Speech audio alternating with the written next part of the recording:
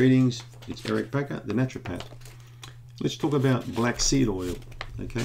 Also known as like black cumin or I think it's called kalonji seed. There are many different terms for it. Black onion seed, some people call it. I've got that one in my spice cabinet as well. It's quite a nice black. I like adding it to different types of rice, that I cook at different times. So Nigella sativa has been used for a long time, just like many other plants and seeds have been used for a long time. And if you look at various studies, you'll see that it's linked up with weight loss and with reducing parasites and all kinds of things. But to be quite honest, if you do that with any one of about 80 or 90 other different herbs or spices that I would regularly use, you'll find exactly the same thing. All right? We can go over the benefits of about 50 different seeds like that, and each seed will have its own particular benefit. So to single one thing out and just to use it in large amounts in bottles and saying this is going to cure Candida, it's not a good thing to do. Right?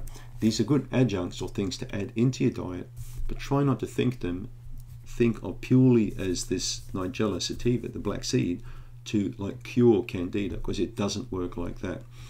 It'll have a very strong particular action, like many seeds do.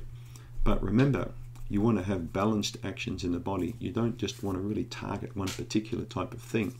This is what pharmaceutical companies do really well, is they look at a symptom, they look at something, how they can switch off that symptom through a highly chemicalized drug. They create that to switch that little noise off, and then all of a sudden they're seen as Mr. Wonderful.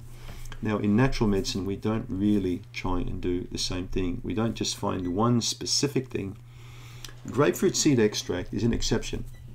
Okay, grapefruit seed extract has shown, for example, and proven through many clinical studies to offer benefits on a wide range of pathogens in the body, a wide range. We're talking lots of different fungi strains, bacteria, many parasites get hammered by it too. But black seed oil is not like that. It hasn't got a very big, wide therapeutic window. It's got a very narrow window. All right? Go and have a read up on Google yourself, but you'll find that it can have some effects on Candida, but it's very disappointing for most people who do use it. Many people I know have tried black seed oil and had no results from it whatsoever, just like many other treatments. All right? So just be careful not to put all your eggs in the black seed oil basket. Right?